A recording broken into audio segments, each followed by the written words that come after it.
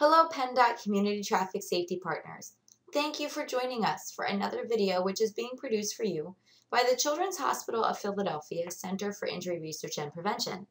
In this video, Chapter 12A, we'll get started by talking about quantitative data collection for program evaluation and begin by talking about surveys, which are arguably the most commonly used form of quantitative data collection available for program evaluation. We'll talk about the values and benefits of surveys, as well as some of the limitations for surveys for program evaluation when they're not done well. We'll discuss the difference between pre- and post-program evaluation surveys, the top tips for developing successful surveys, and examples for the types of questions that you might want to ask in your own program evaluation surveys. There are a number of values and benefits for using surveys for program evaluation. First, surveys are very quick and inexpensive. You can even bring them with you to your program so that you can quickly get information right on site from participants. They're also usually easy to prepare. And in a formative program evaluation, you might be looking to develop the overall process of how the program is coming together, particularly if you're establishing a new program for the first time. The contacts that you make in the information gathering phase and process of this can help to legitimize your interventions for later implementation and also give you ideas of the types of questions that you might want to ask as you go forward. But if surveys aren't done well, then sometimes they can interfere with the kind of program evaluation that we would want to have. We need to remember that when we use surveys for program evaluation, we have to be careful to survey as many people from our target audience as possible, rather than just survey subsets of our target audience. Sometimes the information from convenience studies can be biased because it only surveys a subset of the people that we served. Second, when you're developing your surveys for program evaluation, make sure that you deliver those surveys to the people who participated in your program and not just the people who delivered your program, because the providers of the services or programs that you're offering might have very different feedback than the people who took your program. And lastly, remember that the number of informants that you survey might be too small to generalize to your total community if you're only asking one small subset of the population that you serve. So whenever possible, ask as many people as you can who have participated in your program. Two commonly used survey approaches include pre- and post surveys and automatic system response surveys. Pre- and post surveys happen at the beginning and end of your program. Automatic response systems get used during your program delivery. We'll talk in this chapter about pre- and post surveys. And in the next video, Chapter 12B, we'll talk about the automatic response system surveys and how they can be helpful for your program evaluations as you're going through your programs. Pre- and post surveys should be developed to measure the same key constructs before and after implementation. Both pre- and post surveys can include questions about demographics, driving behaviors, driving experiences, knowledge about driving laws, etc.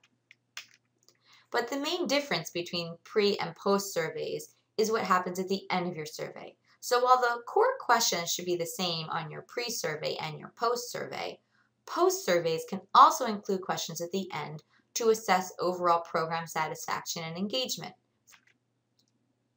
When developing surveys, there are best practice tips which we think are going to be important for you to consider to develop successful surveys. Let's talk about these now. Language use. Anytime you develop a survey, your language should be very simple and written to as low a literacy rate as possible.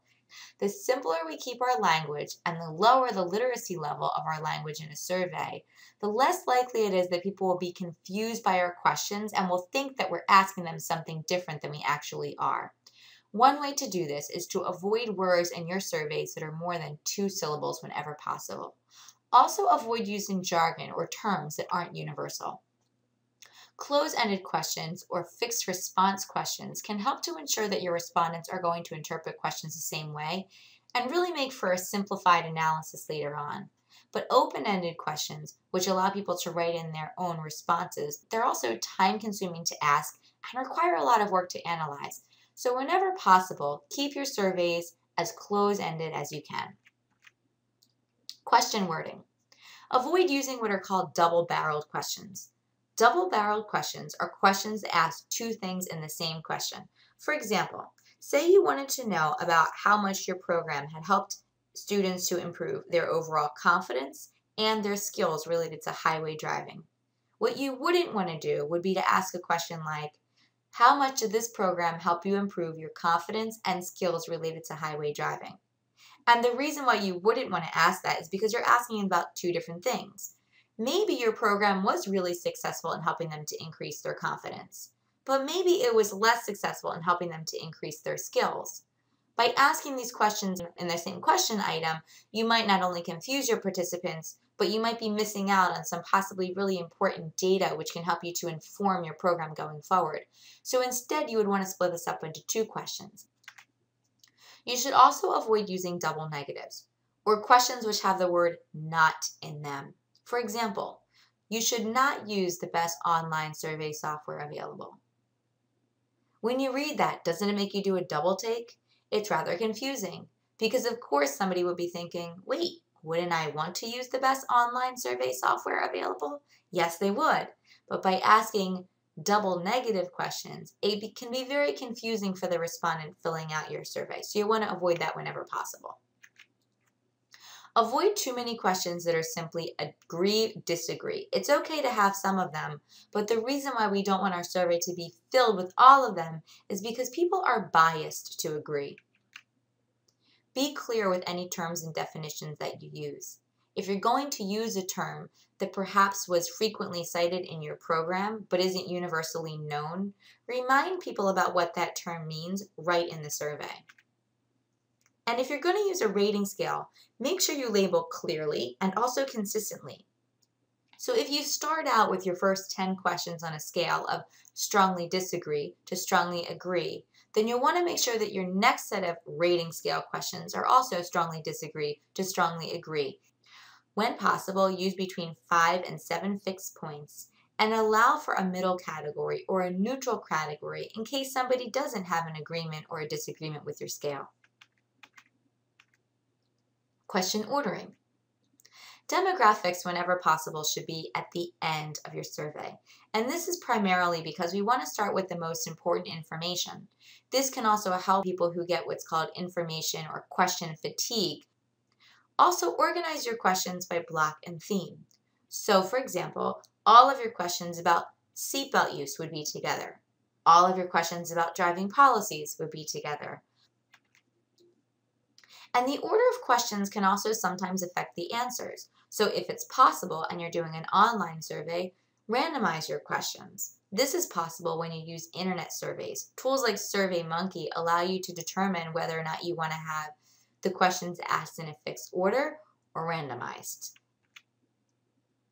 Types of questions you could include. Now this is one example of the types of questions you could include related to distracted driving. And you've seen this in one of our earlier chapters. But please go to the resource book because we have provided you with a number of examples for the types of questions that you could include. For example, questions about self-efficacy, attitudes, behaviors, and behavioral intentions toward distracted driving, as well as demographic questions. Also, see the resource book for an example of a pre- and post-program survey which you can adapt and modify. Here we have an example for you of questions on a rating scale of strongly agree to strongly disagree, as well as simple agree and disagree questions. And lastly, if you're doing a post survey, don't forget to include those surveys about program feedback. So for example, what did you like most about the teen driving competition? How could the teen driving competition be improved to have a greater impact? How would you compare this event with other highway traffic safety events you have experienced? Again, see the resource book for an example of a pre- and post-program survey which you can adapt and modify. You have just completed Chapter 12A, Quantitative Data Collection, where we focused on survey development and questions.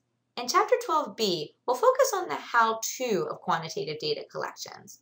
We'll talk about methods for improving your delivery, as well as using automatic response systems, and how to get started with your analysis and reporting if you choose to do quantitative data collection for your program evaluations. Thank you so much for watching.